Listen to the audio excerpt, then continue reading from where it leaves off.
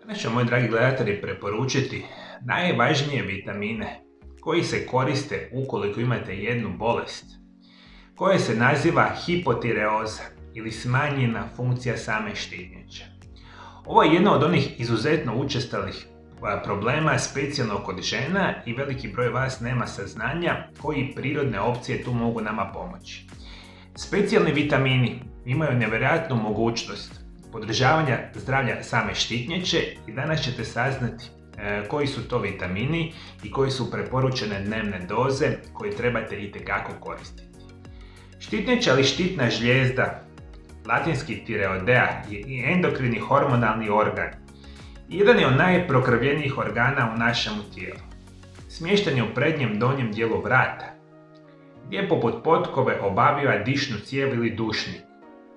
Građom nalikuje leptiru, a osnovna građevna jedinica su folikuli ili mjehurići. Folikuli grade stanice i tireocite, koji proizvode hormone, i koloid, koja je gusta tekućina, u kojoj je koncentriran tireoglobulin, bjelančevina, na koju su vezani hormoni štitnjače. Apsolutno je štitnjača isprepletena visokom koncentracijom i krvnih žila i čak samih živaca, što zapravo ne bi vjerovali. I veliki broj vas zna da sama štitnjača izlučuje dva ekstremno bitna hormona koji imaju oznaku T3 i T4. Tiroidtronin i sami hormon koji se naziva tiroksin, koji su građeni od elementa joda. Važni su za uravnoteženu funkciju cijelog organizma, dišni i krvožilni sustav, za funkciju mozga, zatim djeluju na kretanje, spavanje, probavu, te rad ostalih žlijezda, na primjer spolnih žlijezda. Ova hormona sudjeluju u održavanju bazalnog ili osnovnog metabolizma samih stanica, a njihov manjak može usporiti metabolizam do 40%, a njihov višak može ubrzati metabolizam 60 do 100%, što je nevjerojatno bitno za reći. Ono što mi danas znamo, vi kada imate hipotireozu, funkcija ili proizvodnja hormona štitnjače je na niskoj razini, a vi njih želite zapravo poboljšati. Koji vitamini tu će vam značajno pomoći? Slušajte me, dragi gledatelji moji, jako dobro. To su specijalno vitamini B skupine. I mi kada govorimo o vitaminima B skupine, oni se najbolje konzumiraju kada uzimate sve vitamine odjednom, ili putem dodataka prehrani ili namirnica.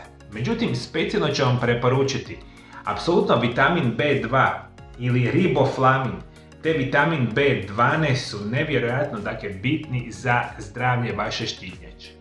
Još jednom napominjem, moji dragi gledatelji, ukoliko imate hipotireozu ili smanjenu funkciju štitnjače, vitamini B skupine, specijalno vitamin B2 i B12 će vam pomoći. Vitamin B2 ili riboflamin se uzima 50 mg svaki dan. Hrana bogata vitaminom B2 su jetra, organsko mlijeko, špinat, badem i suhe rajčice, jaja, organska janjetina, kvinoa, leća, gljive, tahini, divlje ulovljeni losos, grašak, soja, tempeh, ikra, atlantska skuša, dagnje i lignje su nevjerojatan bitan dio koji može pomoći funkcioniranju ukoliko imate smanjenu funkciju štitnjače. Vitamin B2 želite redovito koristiti kao dodaci prehrani ili kao hrana koju konzumirate. Vitamin B12 su vam otprilike preporučene dnevne doze, nekih 1000 ili možda malo više mikrograma svaki dan, kao dodaci prehrani. Međutim, mi bi to htjeli izbjeći, ako ikako moguće, ako uzimamo hranu koja je bogata vitaminom B12.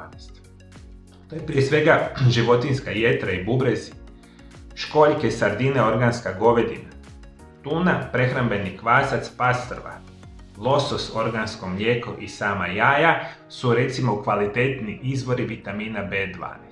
I ovo i znanstvena istraživanja itekako govore, vitamini B skupine, specijalno vitamin B2 i B12 će pomoći ukoliko imate hipotireozu. Oni kao takvi su naravno dobra pripomoć, međutim vi generalno značajno morate promijeniti vaš način života i uz pravilne programe prirodnih liječenja možete si pomoći značajno kod ove perspektive. Kako vi, moji dragi gledatelji, prirodno liječite samu hipotireozu? Komentirajte dolje ispod video zapis. 17.4. otvara se moja nova ordinacija u Zagrebu. Koji je glavni grad Hrvatske? Od ovog trenutka možete osigurati svoje termine liječenja ako nazovete brojeve telefona koje vidite na ekranu. Zbog velikog interesa osoba iz cijeloga svijeta za moje liječenje na novoj lokaciji, molim vas da svoje termine liječenja osigurate čim prije. U mjesecu travnju počinju moje prve online edukacije i posebni programi prirodnih liječenja za bolesna leđa, artrozu koljena, bolesnu jetru i sprječavanje raka debelog crijeva. Vodite računa da se ovi tečajevi mogu pogledati samo u travnju i da ih poslije travnja više nikada nećete moći pogledati. Ukoliko želite saznati kako sam izliječio tisuće pacijenata na prirodan način, prijavite se na tečajeve na www.mariolab.eu ili kliknite na link ispod video zapisa. Svi tečajevi su prevedeni na 80 stranih jezika svijeta. Tečajeve možete platiti bilo kojom bankovnom karticom diljem svijeta i imate mogućnost plaćanja na rate te putem PayPala.